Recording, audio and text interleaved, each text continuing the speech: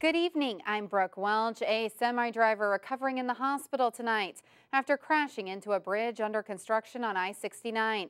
And this isn't the first time a semi crashed into the bridge this month. Now state officials are urging drivers to pay attention. WFFT's Cody Butler is live in Allen County to explain. Cody? Brooke, as you can see, the FedEx truck is still here in the creek as crews tried to figure out how to get it out of the construction zone. That's because construction season's in full swing across Indiana.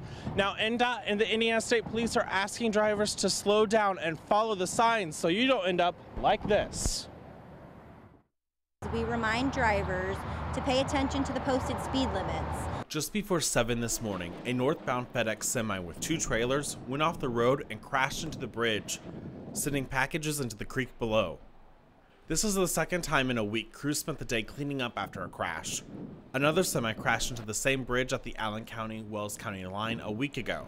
2 crashes, even though they are similar, doesn't necessarily mean that there is a problem with the work zone. NDOT says it's not clear if the project will end on time after this truck crashed into a concrete pillar down below. We'll have a team of experts working to determine what damage there is to the bridge being reconstructed and how we'll address that going forward.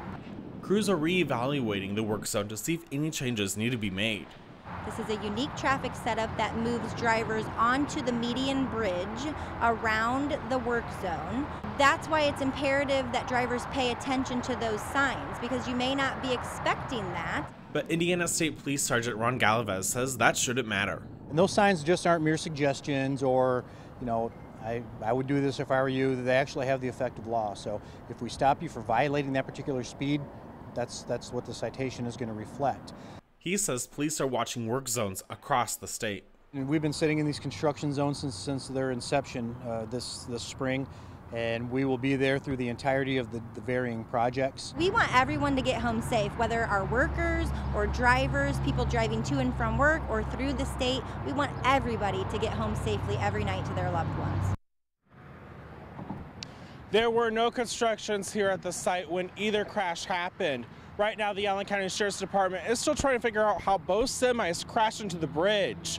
The driver of this FedEx truck was last listed in serious condition. Reporting live in Allen County tonight, Cody Butler, WFFT Local News, first at 10.